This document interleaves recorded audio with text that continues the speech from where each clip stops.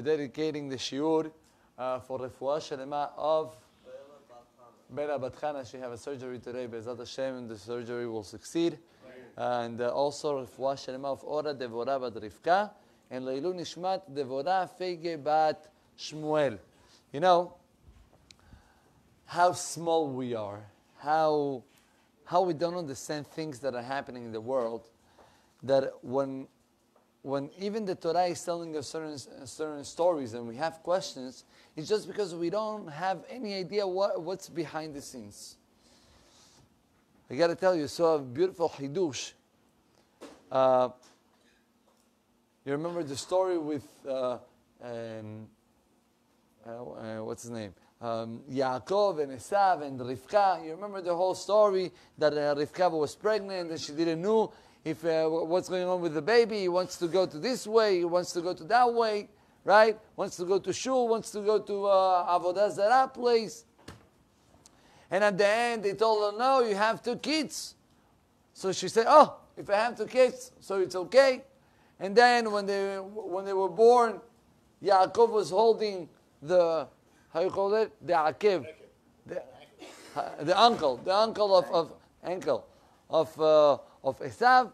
And also at the end of the story, Rivka is telling to Yaakov to cheat up, right? Yitzhak saying that he is Esav and to get the berachot. And there is many questions coming up. First of all, I don't understand. Tell me something, Rivka. You worry about one baby that at one time wants to go to a shul and the other time wants to go to a church, right? Or whatever it is. And when they're telling you, no, you have 2 kids. So she's saying, oh, if I have 2 kids, I'm fine. What do you mean you're fine? You're having a son that is going to go to Avodah Zarah. What do you mean you're fine? Right? And then, why Rivka have to cheat up Yitzhak? And you cannot go straight up to Yitzhak and tell him, listen, Yitzhak, I want you to give beracha to Yaakov and not to Esav. Right? Rabotai, who is the boss in the house? Who is the boss? Who is the boss in the house? Besides Hashem. Besides Hashem, you have your wife. Whatever your wife is telling you, you gotta follow her, right?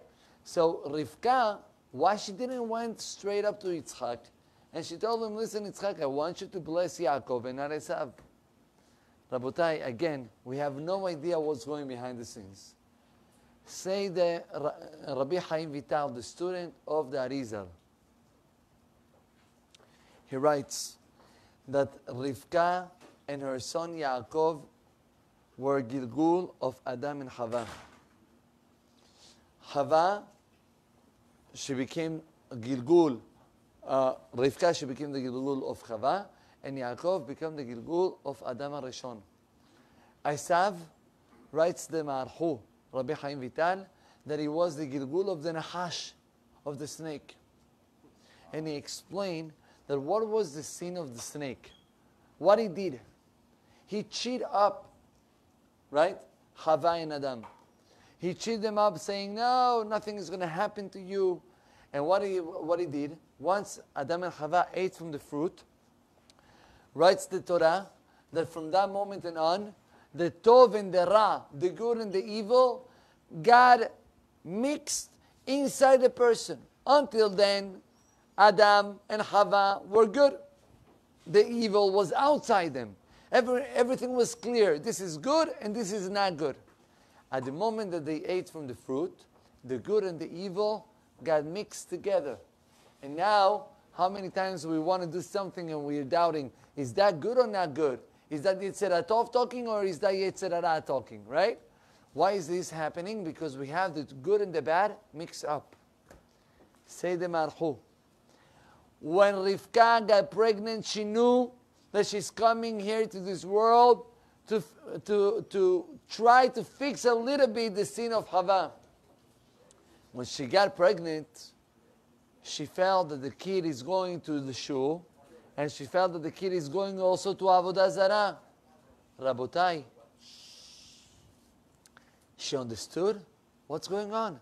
I thought that I'm coming to arrange this sin and to separate the good and the bad, and look what's going on inside me. I have one kid going to good and to bad. That means that I cannot fix it. That one more time I have the good and the bad mixed.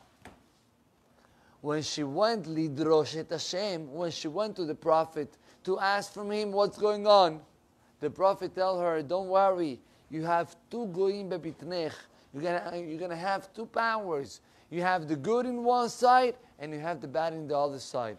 Who was the one? Who was Esav? Esav was the Gilgul of the Nachash. And writes Chachamim, you know why Rivka had to tell Yaakov? Why Rivka had to tell Yaakov to cheat? Because the same way that the Nachash cheat up Adam and Chava. How he said, the Nachash haya arum mikol hayat hasadeh. What's arum? It was tricky from all the animals.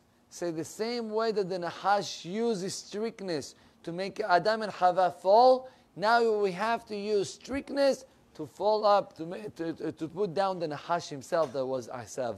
And that's why Yaakov was holding the Akev. Yaakov was holding the uncle, the heel of Esav. You know why? Because the Pasuk writes, after Adam and Chava made the sin, God put a kelala, God put a curse in between the human being and the snake. And he says, the human being, hu yeshufecha rosh, he will hit you in the head. hu yeshufecha akev, ואתה תשופנו rosh. Right? Something. Rosh, ואתה תשופנו akev. יפה מאוד. That means that Adam, the human being, is going to heat up the head of the snake, and the snake is going to try to heat up the heel of Adam. Meaning the same way that the snake is attacking the heel, Yaakov, to be able to be metaken the sin of the Nachash, of Adam, he had to hold up this same heel of the Nachash. Rabotai, what are we learning from here? One thing basic. We have to understand that we have no idea what's going on in our life. You see something and you have no idea what are the 10 steps before that are behind this vision that you're seeing. But let me tell you one more point. And this is very, very important. Chachamim are saying that every single action that a person does, he do it to himself. What that means to himself? He says, whatever you do, you think that right now, oh, I did this, I lost, I did that, chaval, I did it. You have no idea that all the actions that you're doing, basically behind the scenes, are coming only for your own profit.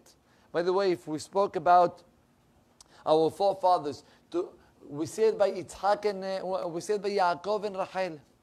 We all know the famous story that Rachel wanted to get married to Yaakov and Lavan cheated, right? And he changed and he put Leah instead of Rachel. Say the Arizal. Amazing. He says, why HaKadosh Baruch Hu had to put Rachel in such a situation? It's hard. Imagine her for a moment. She's standing over there and she knows that that's it. She's going to get married. Yaakov is going to get married to Leah, and that's it. He's not going to get married to her. She didn't thought about it even, right?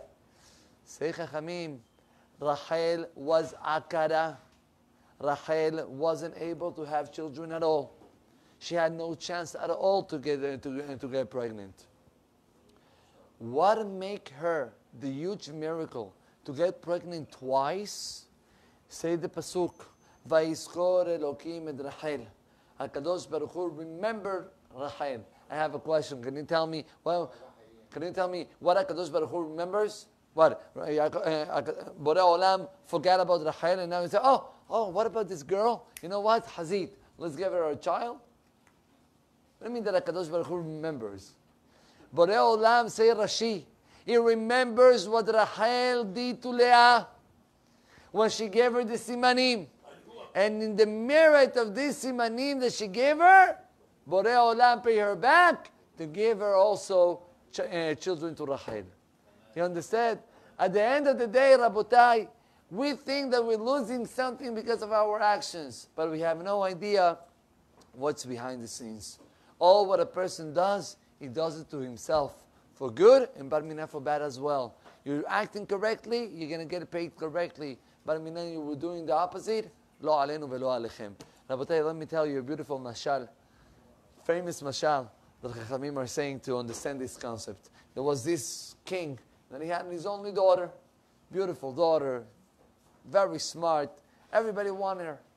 But you know what? More famous you are, everybody wants you.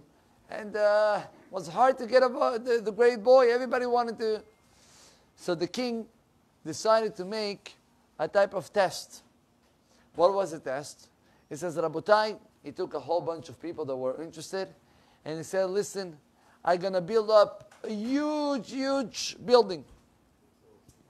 And I want you to go up to the building. Whoever will get to the last level of the building, my daughter is already sitting there, waiting for you. Habibi, you will take her. Everybody, of course, they were, preparing themselves, making push-ups, running, making, preparing themselves. The great day came, and there is a whole bunch of, 100 guys planning to get to the top floor. We're talking about over 100 floors. Yeah, it's a hard, not easy.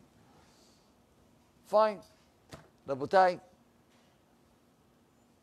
how you call that? The taharut. How you say taharut in English? The competition started. And, at the second that the competition starts, all the 100 boys started to run inside that building. And they're running and running, and they're going 5 floors, 10 floors. They get into the 20. They get into the 35. And the guys are still strong. They're getting into the 40. And you start to see people that are, having a hard time to breathe already. 40th floor without stopping. It's not easy. The guys are, and they're going a little bit more, they reach the 43, the 45. And some guys already started to say, you know what, this is not for me. I'm not going to die for this girl. Baruch Hashem, there are many girls in this world. Yalla, you turn, and they're going down. Fine. Of a whole bunch of people that are leaving. And then there is still, at least more than half that are continuing going up. And they're going up, to the 50, to the 55 and 60. When they get into the 60, Rabotai, Mamash, that's it. It's too hard. For most of them, it's already too much. Too much. Now, there is a concept that when a person wants to go down, he feels bad to go down by himself. Right? When you want to reach something and you see that you cannot reach it, you try to convince your friend that next to you, yeah, come with me to the other place.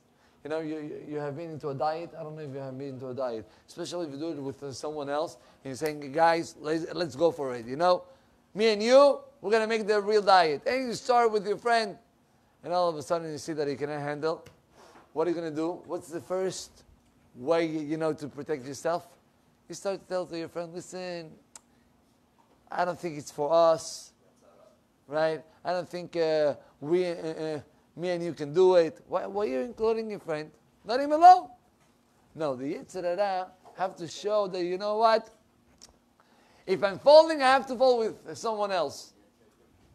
And unfortunately, that's a Yetzer Hara. But Rabotai, let's continue with the Mashal. And the Mashal goes that the more going up and up, less people are being there. You have the 4 last people. They're getting into the floor 70. Very high. They're exhausted. They're sweating. They're exhausted. And these 4 people, they're starting to go up. 1 more floor, 2 more floors. 2 of them, they said to their friends, you know what, guys, we're leaving. Now tell me something. If you're in a competition and you want to get to somewhere, are you going to push and convince your friends, yalla, come with me? Are you going to say, yalla, get out of here quick, I want to get the big prize. Unfortunately, also that's another type of Yetzer Hara. When you see your fellow falling, but you want a competition, you want to reach to the great prize, you're letting him fall, you're not even helping him out. But Rabotai, there is the 2 last guys. And these 2 last guys are going up, and they're going up, and they're reaching to the 80th floor. And then when they get to the 80th floor, one of them said, listen, till here. 20 more floors, impossible for me.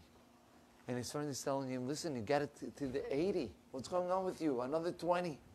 I can't, I'm about to die. I'm telling you, I know myself. I feel I can't go. Nothing. Not even one more floor. Nothing. He tried to convince him. Nothing is going on. And this friend fall down. Rabotai, there is only one more guy. And the mashals end up that this guy decided to go one more floor. And that extra one floor, the 81, he opens up, there is a door. And in that door, there is an elevator going straight up to the 100. What is this mashal? Chachamim are teaching us, from this mashal we can learn 3 main points in Avodat Hashem. Number 1, like we said at the beginning, if you started something and you feel that you cannot go for it, it's too hard for you, don't try to push others to do something that right now you're falling. Don't try to push someone else together with you to fall. If you cannot stand it, go for it by yourself. Don't try to push someone else. That's number 1. Number 2, when you see someone else falling, instead of saying, you know what, yes, I'm going to, finally my competition in business is not going so well. Yeah, good for him. At least I will make some money. Say Chachamim, all this, no one can take you even 1 penny in your life. Like the Gemara writes, that even Malchut, even kingdom, one Malchut, one kingdom cannot touch another kingdom even as a string of a hair. Nothing. You cannot even take a little bit of whatever belongs to someone else. Also the same thing with Parnassah. What do you think? That because the guy next to you opened the same store as you, he's going to take from you the Parnassah? Whatever is going to happen to you will happen with him or without him. And the third point, Rabotai, and this point is very important. What was the most hard moment of the guy that reached to the 100th floor? In which floor was the most hard for him? You know which floor? The 80. You know why the 80? Because in the 80 he found himself alone. No one is going to help him. And you have another 20 and you have no clue that there is an elevator in the next floor. You have no idea. And it's becoming extremely hard. Say Chachamim, each one of us in our life, we have moments that we feel, halas, I'm done. This is too much. Too hard. Say Chachamim, wait. Understand that behind the scenes, Borei Olam is giving you this elevator. Do one more step up. Don't give up, because the next step, there is the elevator waiting for you that is going to lift you up. You know, how many times the Yetzer Hara, and that's how the Chovat HaLevavot writes, Yetzer Hara is attacking us in many, many ways. One of the most strong ways that he have is to put us in it's called in Hebrew dikaon. Dikaon is, how to say the dikaon in English? Depression. What is the depression? You made up something bad, and the Yetzer Hara is telling you, you see, Sammy? I told you you can't. Forget about it. You know, yesterday someone sent me a video of a guy in Israel, young guy, 22 years old, in a yeshiva, making siyum shas, finishing the whole entire shas for the 4th time. 4th time at the age of 22. This guy is a good guy. Now I want to tell you something. I was watching the video, and I don't see the guy. I see all the people around him, and I'm trying to think, what are they thinking at that moment? I'm going to tell you what are they thinking. You have the group of guys that are saying, you know what? If he did it, we're going to do it. And I'm signing for you that 80, 90, 95, 99% of those guys, I'm not going to get even to half of the shas. Why not? Yeah, they come with all the power. But what do you think? Finishing a shas is easy? It's not easy. And you have the Yetzer Hara pull, hitting and hitting and hitting. And all of a sudden the Yetzer Hara is telling you, come on, Sami, I told you that you cannot do it. Forget about it. It's only for great guys. Only for these weird type of guys that are able to finish 4 times the shas. Not for us. Rabotai, this example applies to each one of us in everything. Any avodat Hashem. You want to wake up earlier. You want to fix up time of learning Torah. You want to be more straight in your business. You want to be a better husband with your wife. And you say to yourself, that's it. from now on I'm going to treat my wife better, and I'm going to, talk to her much sweeter and everything. And Borei Olam is making you a test. The Yetzer Hara is pushing you to get angry, and then you're falling. And what's the reaction after falling? What's the reaction? Say the Chovat HaLevavot, you're standing in front of a very hard test right now.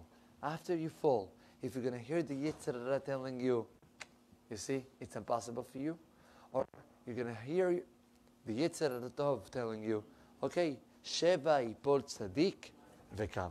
7 times the tzaddik can fall.